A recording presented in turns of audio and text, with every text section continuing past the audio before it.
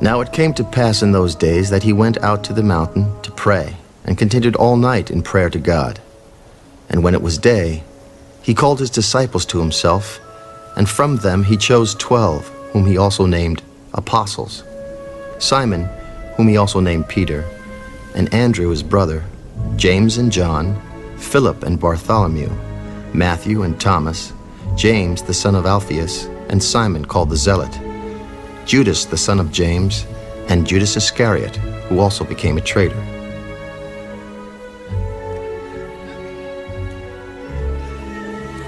And he came down with them, and stood on a level place with a crowd of his disciples and a great multitude of people from all Judea and Jerusalem, and from the seacoast of Tyre and Sidon, who came to hear him and be healed of their diseases, as well as those who were tormented with unclean spirits. And they were healed. And the whole multitude sought to touch him, for power went out from him and healed them all. Then he lifted up his eyes toward his disciples and said, Blessed are you poor, for yours is the kingdom of God. Blessed are you who hunger now, for you shall be filled.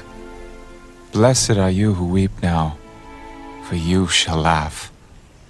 Blessed are you when men hate you, and when they exclude you and revile you, and cast out your name as evil for the Son of Man's sake. Rejoice in that day and leap for joy. For indeed your reward is great in heaven, for in like manner their fathers did to the prophets. But woe to you who are rich, for you have received your consolation. Woe to you who are full, for you shall hunger. Woe to you who laugh now, for you shall mourn and weep. Woe to you when all men speak well of you, for so did their fathers to the false prophets. But I say to you who hear, love your enemies, do good to those who hate you, bless those who curse you, and pray for those who spitefully use you. To him who strikes you on the one cheek, offer the other also, and from him who takes away your cloak, do not withhold your tunic either. Give to everyone who asks of you, and from him who takes away your goods, do not ask them back. And just as you want men to do to you, you also do to them likewise. But if you love those who love you, what credit is that to you? For even sinners love those who love them. And if you do good to those who do good to you, what credit is that to you? For even sinners do the same. And if you lend to those from whom you hope to receive back, what credit is that to you? For even sinners lend to sinners to receive as much back. But love your enemies, do good and lend, hoping for nothing in return, and your reward will be great, and you will be sons of the Most High. For he is kind to the unthankful and evil. Therefore, be merciful, just as your Father also is merciful. Judge not, and you shall not be judged. Condemn not, and you shall not be condemned. Forgive, and you will be forgiven. Give, and it will be given to you. Good measure, pressed down, shaken together, and running over will be put into your bosom. For with the same measure that you use, it will be measured back to you. And he spoke a parable to them. Can the blind lead the blind? Will they not both fall into the ditch? A disciple is not above his teacher, but everyone who is perfectly trained will be like his teacher. And why do you look at the speck in your brother's eye, but do not perceive the plank in your own eye? Or how can you say to your brother, Brother, let me remove the speck that is in your eye, when you yourself do not see the plank that is in your own eye? Hypocrite, first remove the plank from your own eye, and then you will see clearly to remove the speck that is in your brother's eye.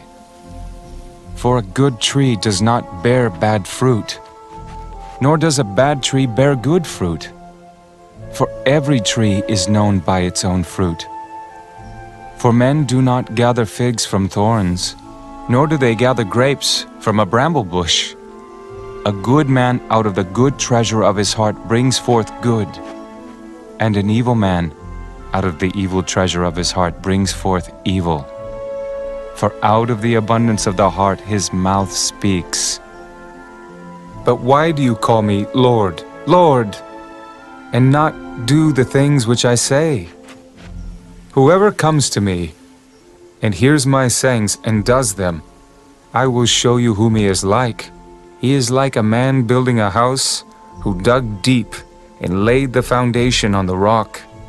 And when the flood arose, the stream beat vehemently against that house and could not shake it, for it was founded on the rock.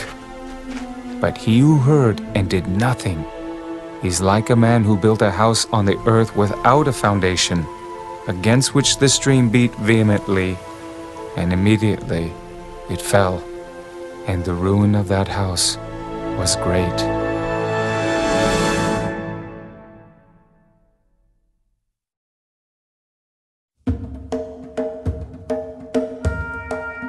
Now when he concluded all his sayings in the hearing of the people, he entered Capernaum, and a certain centurion's servant who was dear to him was sick and ready to die. So when he heard about Jesus, he sent elders of the Jews to him, pleading with him to come and heal his servant. And when they came to Jesus, they begged him earnestly, saying that the one for whom he should do this was deserving. For he loves our nation and has built us a synagogue. Then Jesus went with them, and when he was already not far from the house, the centurion sent friends to him. Lord, do not trouble yourself, for I am not worthy that you should enter under my roof.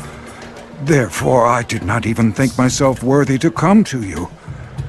But say the word, and my servant will be healed. For I also am a man placed under authority, having soldiers under me.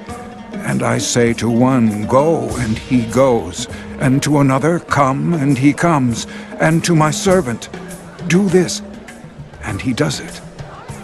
When Jesus heard these things, he marveled at him, and turned around and said to the crowd that followed him, I say to you, I have not found such great faith, not even in Israel.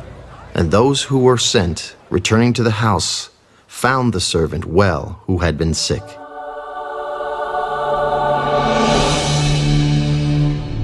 Now it happened, the day after, that he went into a city called Nain, and many of his disciples went with him, and a large crowd. And when he came near the gate of the city, behold, a dead man was being carried out, the only son of his mother, and she was a widow, and a large crowd from the city was with her.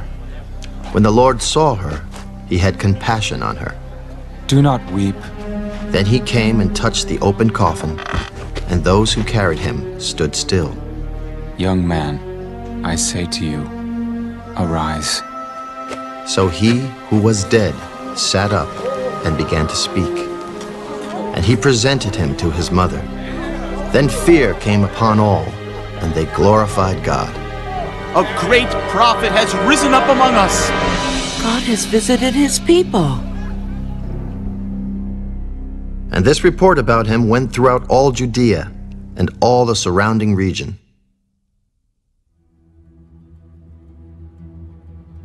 Then the disciples of John reported to him concerning all these things. And John, calling two of his disciples to him, sent them to Jesus. Are you the coming one, or do we look for another? When the men had come to him, they said, John the Baptist has sent us to you, saying, Are you the coming one, or do we look for another? And that very hour he cured many of infirmities, afflictions, and evil spirits, and to many blind he gave sight.